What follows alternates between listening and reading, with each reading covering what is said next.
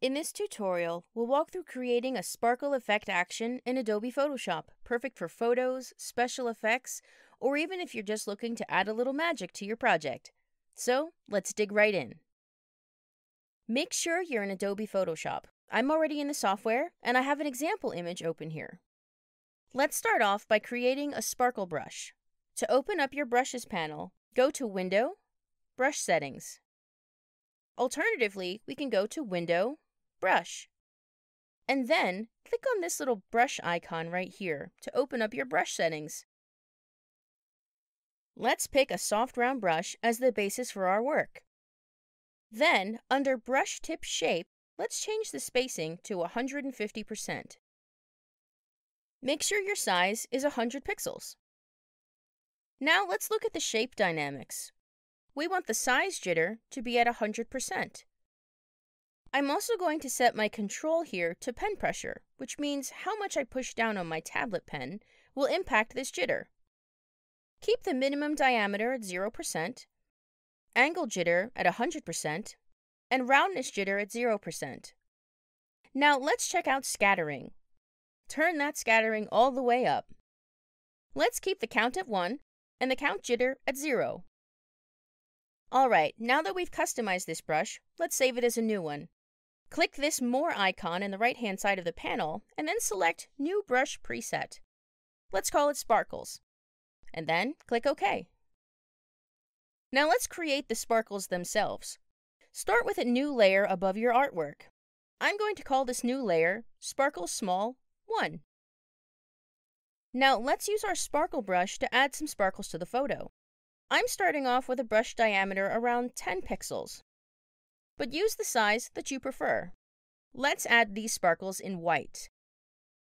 You can change your color to white here in the foreground color.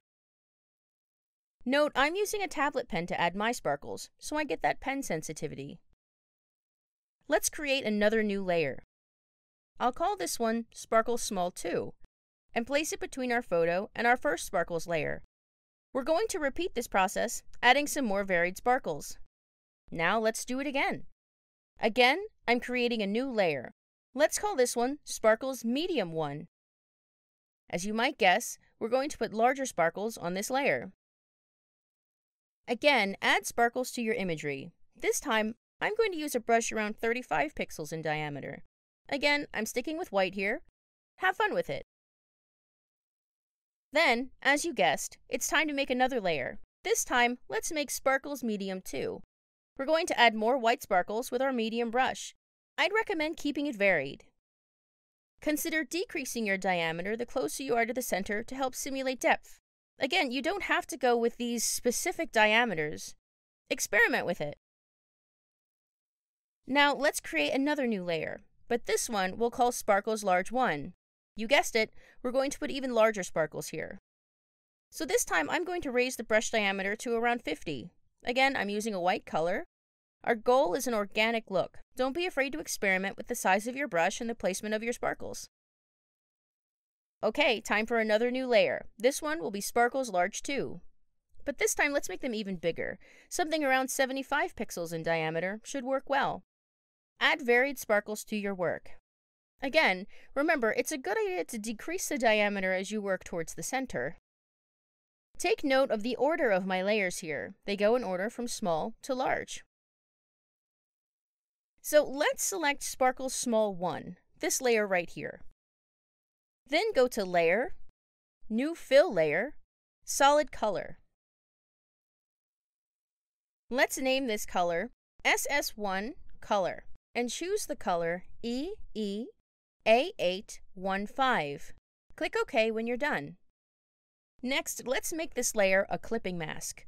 We can do so by right-clicking on the layer and selecting Create Clipping Mask. Let's change the blending mode on this layer to Linear Dodge Add. Now, let's duplicate this layer. We're essentially going to have the same clipping mask on our Sparkles Medium 1 layer. I'm just going to drag it into place and make sure it has the blending mode I want. Linear Dodge Add, and then it's a clipping mask. Perfect. Let's name it SM1 Color, just so we can keep track of what it is.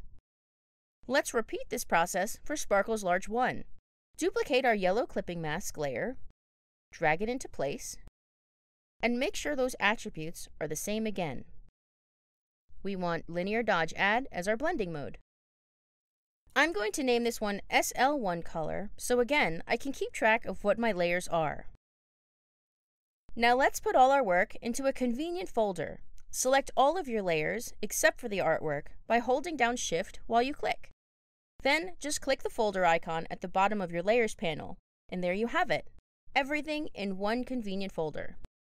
Next, let's create the focus. Select the layer below your Sparkles folder. Then, go to Layer, New Adjustment Layer, Levels, to create a new adjustment layer.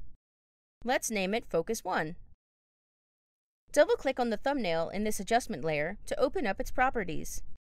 Here's a look at the settings we want. Change your output levels to 232. Next, let's select the brush tool. Set the foreground color to black. Now, using a soft brush, let's add some value in the center, in a shape like this. Okay, great. Next, let's duplicate our photo layer. Then, let's apply a Gaussian blur to this duplicated layer. We can do that by going Filter, Blur, and then Gaussian Blur. A radius of 10 pixels should work just fine. Then, click OK. Next, let's add a layer mask. To do so, let's go to Layer, Layer Mask, Reveal All. To make the reveal here selective, let's select the brush tool again. I want to use a black brush again here, so make sure your foreground color is still set to black. Using a soft round brush, let's add some value to the center here, like this. Let's finish up by giving this layer the name Focus 2. To wrap things up, let's add another adjustment layer. This time, go to Layer, New Adjustment Layer, Curves. Let's call it Color Look. Double-click on the layer's thumbnail, and in the Properties panel, now we can make subtle changes to the red, blue, and green values here. For example, let's add a different curvature for red. Now let's try a little something different with green. And finally, we'll leave blue as it is. Next, let's reset our swatches. You can click this icon here by your foreground and background colors to reset them, or you can just type D on your keyboard. Now let's add a gradient map. Go to Layer, New Adjustment Layer, Gradient Map. Let's name it Overall Contrast. Let's change the blending mode of this new layer to Overlay with an opacity of 10%. On to another adjustment layer. This time, go to Layer, New Adjustment Layer, Vibrance. We'll name this one Overall Vibrance / Saturation. Naming our layers can help keep things organized for us, especially when things get a little complicated.